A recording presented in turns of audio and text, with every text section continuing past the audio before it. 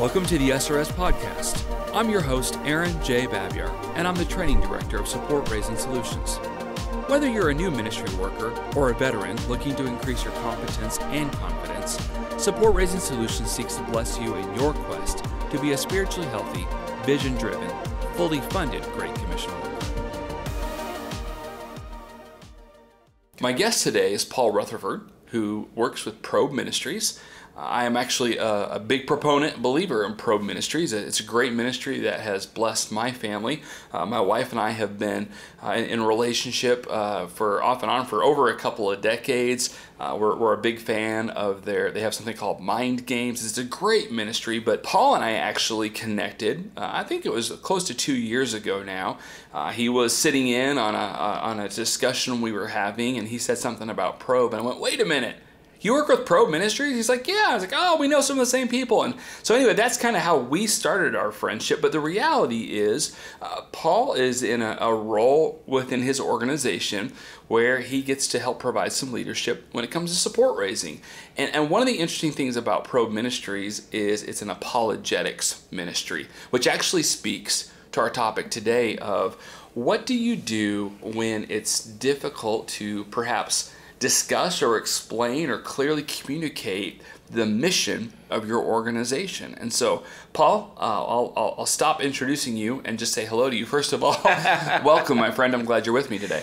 Thanks, Aaron. I am glad to be here with you and honored to be invited to be part of the podcast. And before we get too far in, let me just provide a counter endorsement just to say, I'll fanboy out here for a second. I love this podcast, and I listen to all the episodes. Oh, awesome. They're so great. Cool. So thank you for doing what you're doing, Aaron. It's such a wonderful and needed ministry. It's my pleasure, and my hope is always that people will not just benefit personally, but they'll share the episode with others, because sometimes we have timely, topical discussions that, honestly, Paul, I'm not smart enough to even think of. It's guests like yourself that say things that we go, oh, that was good. We should tell people about that. So I'm glad that you could be here today, and quite honestly, I think this topic probably pertains to a lot of people beyond you, because there are many people that are working in the Great Commission, but it's not always easy to explain why you do what you do. And I'll even give you an example. I have a family that works in a very needed ministry that is helping children escape abusive situations. It's this fantastic, really easy to understand ministry. But one of my family members, in all love and jokiness at one point said, how do you even get people to support you? Like, you can't even show pictures of children. Like, how do you get people to be a part of what you're doing? Oh no, what are you gonna do? So I definitely appreciate the nuance of working in a Great Commission focused ministry that might not be that simple when it comes to explaining the mission. So let's start right there. Tell us a little bit more about when the mission has just a little bit of a direction. The vision has something about it that to some people might seem a bit obscure. Yeah, it's a tough question. It's a tough hurdle to overcome, but it's not insurmountable. And I think really that's kind of tracing the history of my story raising support for the organization. Like you said, it is an apologetics organization. And if I can define that, which just means to give a defense for the faith, which is part of the Christian life, right? Mm-hmm. Being able to answer the question, hey, why are you a Christian? As you're sharing your faith, as you're sharing the gospel, as you're sharing Jesus, as you're sharing your testimony, it's a pretty natural question, right, that we get from time to time. Hey, that's great. I can see that your life has changed. I can see that others' lives are changed, but why are you a Christian? How does this make sense? Especially often for the intellectual person or the philosopher, and especially when I run into atheists, humanists, often that's where they're coming from. It's how can you really believe? And usually they have really difficult questions in terms of the Bible or problems of evil, this kind of stuff like that. But nevertheless, that's what apologetics is. And so that's kind of the first real obstacle that I ran into when I first started raising support for Probe, which was just that you spend all this time on the phone to get this appointment. You sit down with somebody at the coffee shop, and then they say, great, so what is Probe? Right. What is it you're doing, and man? That's why it's important that you practice at things like I've been at a recent boot camp to rehearse through and get down really clearly what exactly your organization does and be able to do it without hesitation and with confidence. And that's why that's important. But for me, when I explain, say, hey, what does Probe do? It's a Christian worldview and apologetics organization. Mm-hmm. Mm-hmm. And so you want to be able to communicate that clearly in what it is, but also why it matters, why it's important, right? Yeah, I that's totally part of it too as well. But often if I lead with, hey, we do apologetics, we do worldview, usually the response is crickets. Right. Usually the response is, well, what does that mean? And I think that's really the difficulty I'm trying to communicate to you now, which is, if I can give you an example by contrast, mm-hmm. right? I started out my first year interning with a campus ministry, and it was fantastic, right? Okay. Now, when I booked at a support appointment for this campus ministry, they ask the question, what do you do? And I say, campus ministry. Right. In 2 words, they automatically get it. Right. Yeah. They have some idea of, you're working with college students and you're sharing the Bible and exactly. Right. All that kind of stuff. You got it exactly. But when you say apologetics, people are like, huh? Is that? What are you sorry for? Yeah. Apollo, wasn't he in one of the Rocky movies? Right. Yeah. They're not necessarily connecting with what it is that you're saying. Exactly. You've got it. And that's really what I'm trying to communicate here, which is I love my ministry. I have no doubt the Lord has called me to it, and that it is a worthwhile and wonderful ministry, and the Lord does all kinds of wonderful things through us and in us, and it's really great, and I love it.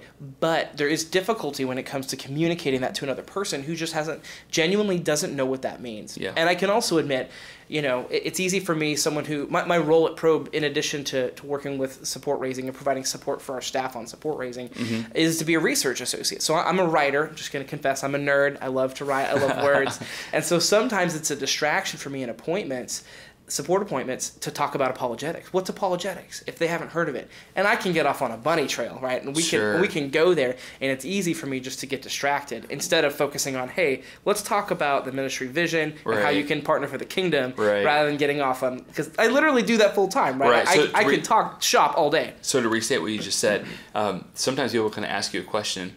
They're essentially asking you to talk about something that you love talking about. So you're like, yeah, we'll go there. Exactly. And yet, if you're not careful, that's like almost getting on a different train track, and you can go a long ways in the wrong direction that doesn't actually lead somebody to the point of them really realizing they're being invited to be a part of the work that you're doing, instead of you just fully explaining every little nuance of some of the work that you're doing. So you've got it. I can see how that would be a challenge. Yeah. And when it comes to Great Commission ministries, right, if we look at Matthew 28 in verse 19, right, where Jesus said to his disciples, all authority in heaven and earth has been given to me.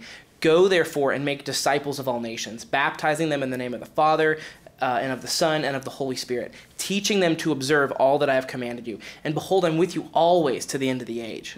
That's in the ESV. Right, when we think about that's the Great Commission passage. It's real famous when I sit down with believers. Often they're familiar with it, right? And so if you just look at that in its own context, it's difficult for most of the people I sit down with to understand. This talks about baptizing people in the name of Jesus. Right, you guys are in a baptism ministry. Right. How many people have come to Christ through your ministry, right? Right. And that's a great question, and some ministries do that. That's not really our ministry's focus. Yeah, you have a different sort of measurables. Exactly. Now, people do come to Christ through our ministry all the time, and it's wonderful and fantastic. I've seen it. We praise God for it. That's incredible. I didn't know that. Yeah. Yeah, Can I ask you who you've seen? Oh, well, just many years ago, there was several college-age kids that were at a Mind Games conference that you guys put on. Yes. My wife and I at that time were young marrieds who happened to be working at the camp that was hosting the conference. Okay. And I saw some kids, as they engaged with truth, give their lives to Christ. Wow. Yeah, so I've actually seen your ministry in motion before. So it's easy for me to say I believe in what you're doing. This is gold. This is gold. I did not know that. Thank you for sharing that. Yeah. That's fantastic. Yeah, so thank you for indulging me on that. But yes, our ministry does bring people to Christ, but that's not our primary focus. Right? So when you look at the Great Commission, often we conceive of the Great Commission as sharing Jesus, people come into Christ. For sure, that's what it's a part of. But really, it makes more sense to describe my organization's mission as fitting into a discipleship category. Right. Yeah. We're about discipleship. We're about discipling the church. We're about believers. Our vision statement is that believers would be free from cultural captivity and be built up into confident ambassadors for Christ. Awesome. Awesome. Very Right. cool. Sometimes we joke that once someone is saved, that they are converted to Jesus, their minds have to be converted as part of it. Not just their heart has to be their mind. Hey, I just want to take a few seconds to mention something. Outside of the Bible, the book I most frequently recommend to Great Commission-focused leaders is The God Ask by Steve Shadrach. I'm humbled to say that Steve is a friend of mine who actually helped pioneer support-raising solutions. And if you haven't read his book, you're missing out. Instead of going into a support-raising appointment fearing what people might say, you can have confidence that God is superintending the whole process. This book will help you embrace the fact that biblical support raising is not a man ask. No, it's actually a God ask. And it's available at cmmpress.org, where you can receive a 10% discount if you use the code SRSPodcast. Okay, so let's move on forward then. So you can struggle to communicate what your organization's mission actually is, even though you know what you're going to do and what you guys are doing, but also communicating it. You have to find the right words. You have to practice and learn how to explain and present it in a way that it's really accessible to people. So it's not just some pie in the sky, a lot of big words, that kind of thing, but people go, oh, okay. So they get a sense of what your mission actually is. So what else, though, about your organization's mission can make it a struggle to raise support for? Because it really is struggling with mission. That's not something that just comes down to Probe Ministries. There's other ministries that can have a similar challenge. Oh no, not whatsoever. And Aaron, I would imagine you're in a similar situation, because likewise your organization, your primary strategic mission, vision, values is not about necessarily sharing the gospel with non-believers and bringing people to Christ. I believe in that. The measurables for your organization for a win is not how many people prayed to receive Jesus. No. Now that's important. It's hugely and important. You agree. But it's not how I spend my time. But it's not what your organization is about. Exactly. And honestly, I struggled with that for several years. I think the first part of my tenure with my organization.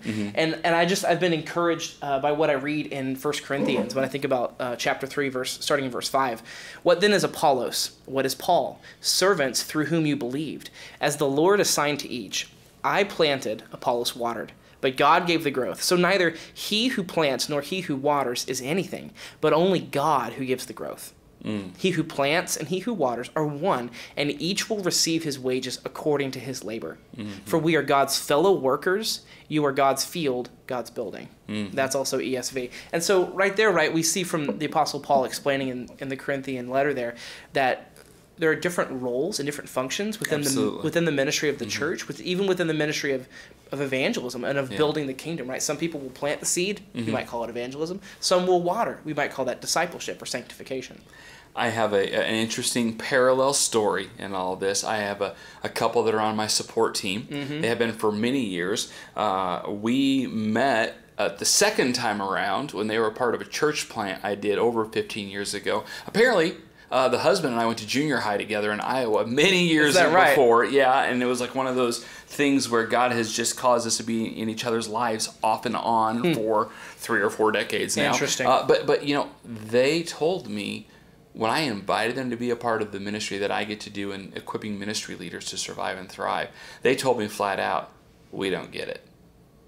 And I was no. Wait, what? What do you do with that? We don't understand. And so I tried to explain it a second way, and again, crickets, blank stare. And then, so I tried it a third way, and finally, I believe the wife said, so Aaron, here's the deal. We believe in you. We believe that you have a heart for God.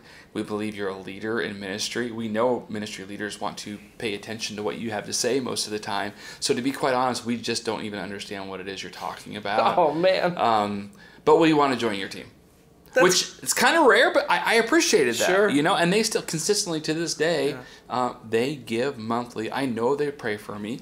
I have taken an attempt to try and explain, and I finally kind of gave up, and I was like, you know what? I'm going to take their love and prayer. I would prefer them to understand, but we're not there, and that's not like that doesn't disqualify them from partnering in the Great Commission just because they've never worked in the capacity of equipping ministry leaders to survive. That's my role. Yeah. That's my job. They're my partners in it, but it's okay that they don't get it. Though, truth be told, I'd probably rather them get it, right? Yeah, me too. Me too, right? You know, it goes back to that old saying that people give to people justified by a cause, right? I learned that long ago. I don't know who coined it. I don't know who said that, but I've heard that. And there's a lot of truth communicated there. And I'm with you. And I think that there's a lot to be said for, maybe we're on a slight tangent here, but just in terms of managing our own expectations from our supporters. Yeah. I'm with you. I would love for my donors to understand everything about my organization. Read all your articles, and send their teenagers to mind games. Absolutely. Like, wouldn't that be perfect? That would right? be great. You read every word in my newsletter, right? Now you really are asleep because you're dreaming. Oh, man. I would love for that to happen. But the reality is, most supporters are not going to fully understand what I do. Yeah. And I think the real key there is that I'm okay with that. And there's just a lot to be said for my own heart and where I'm at and what I expect of my supporters. And in no way does that undermine you being faithful to the vision that God has given you. You have a role that God has given you within your team for the sake of the Great Commission, and it's not dependent on all of your supporters' level of understanding. And to me, that's got to be, I know just personally, that's very freeing. I imagine it's the same for you. Yeah, no, it is. It's very freeing, and it's something I learned from other fundraisers who are not necessarily missionaries or in the Christian world, but they've talked about how the most important thing your donor needs to understand is that they care about your cause. That's all they need to understand. Not to promote being unfaithful or unclear in how you communicate, but even if they completely misunderstand your ministry, but they believe in it and they believe in you and they want to give and they're okay giving, then that's, according to this fundraiser I was reading, that's okay. And I'll push back on that just a little bit and say, I think perhaps a better way to say that might be they need to care about you or they need to care about your cause, preferably both. Okay. Right? I mean, because I'm sure there's a few people, that couple I just mentioned in particular, they really don't even understand my cause. Now, they trust me, we have a great relationship, but they know that if I'm putting my mind and my heart and my hand to it, that they trust me, right? It's for, and there's other people that I know because I've experienced it, not that they don't care about me, but they actually care about what I'm doing. Yeah. Like, they want to know what the return on investment is. They want to know how many leaders you trained this year, how many people in conference. And I'm going, yeah, that's good, dude, but I hope you pray for me too, right? And so people are going to engage differently, but I think it's, ideally it's a both and. That's at least my thoughts on it. It is, and of course this isn't licensed. If you're listening now and maybe you're new or maybe you're newly struggling with communicating your organization's mission, this doesn't give license to be unclear or not to be unfaithful in using the best, most clear language to communicate what your ministry really does and what your vision is really about. Good word. But those are wise exhortation and warning in there. Very good. Very good. And so I think the first, just to kind of cap off this first section, this first question, this first obstacle is just that the responsibility to communicate my organization's mission is on me. And so if that, like I compared it to campus ministry earlier, right? Like, as soon as I say that, generally they have an understanding of the context and what I'm doing. It communicates those really quickly. And in my current context, by saying what I do, it doesn't communicate it quickly or easily, but that's okay. And so really what it means is it's another step past the Great Commission, right? Okay. Go and make disciples and baptize in the name of the Father, the Son, and the Holy Spirit. Right? And teach them, right? It's like, okay, well, tell me how apologetics and worldview fits into that. Okay, so then I have to connect the dots for them. I have to take them step by step. Hey, here's how this makes sense. Here's how this fits into the Great Commission. Okay. That's on me. And so that's just one extra step. And that's, candidly, that's what a lot of me and some of my other coworkers spend time workshopping, when we're in the office and talking shop. Hey, how do we do this best? How do we communicate this the most clearly? And so really cool. Just kind of communicating what does your organization do when it's not either immediately apparent or it's not obvious or something they don't have any experience with, or they just they're ignorant. They just don't know. When they don't know. Yeah. So, Paul, as we move towards wrapping up the podcast soon, one of the things I wanted to do is just kind of re-clarify a couple of the things we said. And one is, we realize it's not always easy for everybody to clearly communicate the mission and the vision of their ministry. And we're saying, okay, it might not be easy, but you want to make it accessible. You want people to understand what the vision is. That might take extra work. You might need to talk to a few different people and go, I'm going to give you the 20-minute version. Can you help me come up with the 1-minute version of this? Even to this day, when I run into someone and goes, so what do you do? man, that's such a loaded thing. If I'm like, I get on airplanes a lot. That's I know that. not really impressive. I know that difficulty. People. Yeah, and so typically what I say is I'm involved in a ministry that has an interactive platform that develops and connects ministry leaders to survive and thrive. That's my really short version. Wow, that was very short. And very dense. There's a lot in there. Say. And yeah, there's a lot in there. And some people go, huh? And they move on. And I've had other people it stops them in their tracks and they go, wait, what? When you say ministry leaders, who do you work with? I'm like, I usually work with missionaries and church planters and youth workers. And they're like, okay, I want to hear more about that. So it's led into meetings. But other times, yeah, like I said, people sometimes are like, oh, cool. How's the weather? And I'm like, okay, there we go. We're good to go. They right? were good for that. Yeah, they were. And good. so, but being able to communicate either the short version or the slightly longer version or the really long version, that really is important for the listener as someone who's raising support for the Great Commission ministry that God's called them to. Learning how to communicate that well really is key, but it might not be easy. They might actually have to put some real work and thought process into nailing that out. Yeah. So. And so the other part of the difficulty in my organization communicating our mission, struggling with communicating clearly our missions, once they understand what it is, but also understanding the value of the mission, right? Because even if I spend a minute connecting the dots for them, hey, we do apologetics and worldview, then now I understand it, great. Right. So what? What does that mean? Why should I care? Good point. So then there's another obstacle to overcome. And often I find Romans 12:2 is really helpful for that, right? Which in the ESV says, do not be conformed to this world, but be transformed by the renewal of your mind. That by testing you may discern what is the will of God, what is good and acceptable and perfect. Okay. And often I'll point to this and I'll say, look, when you change your mind, you change somebody's life. And so even though what we do as an organization, like what we would count a win, right? If we have someone who's freed from cultural captivity or built up as an ambassador for Christ, if I tell the amazing story of a changed life, right? Often that story doesn't sound real dramatic. Right. As far as like drama goes, right? I Sure. mean, I heard someone tell an amazing story about someone who's was abused as a child and they had been abusing drugs for years and then met Christ at an arena, at a evangelism arena, and it radically altered their life, and it turned them around, and it set them off on a course of life, and they turned around and started discipling. It was a fantastic story. It's great. It's very and it's wonderful and great, and that's dramatic. My ministry never does anything like that. Yeah, you guys don't. You're not an arena rock type. No, we're not. But But again, that's also okay. And so it's learning to tell. It's the difficulty of telling a story. Hey, this is a story of a changed life. That's a win for our ministry. Right. But isn't necessarily so dramatic. And perhaps what it is too is what you're learning to do is define what that fruit looks like, define what the return on investment looks like. Exactly. Because you're kind of counting different things. Exactly. And in that case, what it is as far as what I've learned to do is to communicate the significance of the spiritual life change. Yeah. Right. And maybe part of that's just on me and what our culture values, right? Because if someone's spirit, if someone's soul is changed and transformed and increasingly conformed to the image of Christ, which is what the Spirit is continually doing in believers, that's a big deal. Yeah, that's right? a really big deal. Like the scriptures teach that when someone comes to Christ, the angels are rejoicing in heaven, or there's a party in heaven. Yeah. Right? And so just learning to value things that are maybe spiritual, not necessarily visible. And so that's also part of the difficulty I've had to overcome, and I'm sure you have to overcome in many ways too, because a win for your ministry isn't necessarily always a super dramatic story. Nope. But it doesn't mean it's any less. It often happens impactful in conference rooms or in church rooms or in coffee shops. That it's not super splashy. Well, Paul, we do need to move towards closing up this podcast episode. I really appreciate you being on here. Any final words, my friend? I'm gonna give you the chance, kind of the final thing to say before we wrap it up today. Yeah, I would just encourage our listener who maybe is also struggling with the mission, man, just don't give up. Don't give up just because it's hard. Even if your mission is difficult to communicate, it doesn't mean God hasn't called you to it.